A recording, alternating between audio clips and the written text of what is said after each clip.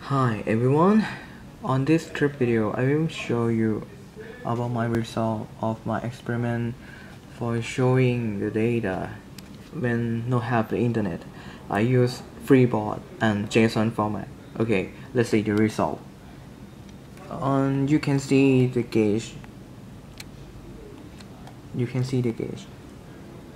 The gauge is show the humidity and temperature, and the button is can open and turn off and turn on and turn off LED. You can see, and you can see the feedback for reading the LED status.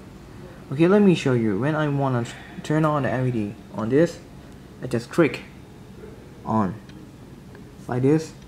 LED will on, and you can see the feedback. You can see the feedback, the LED status feedback.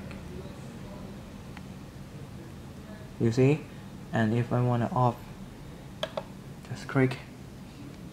Now I can off the LED.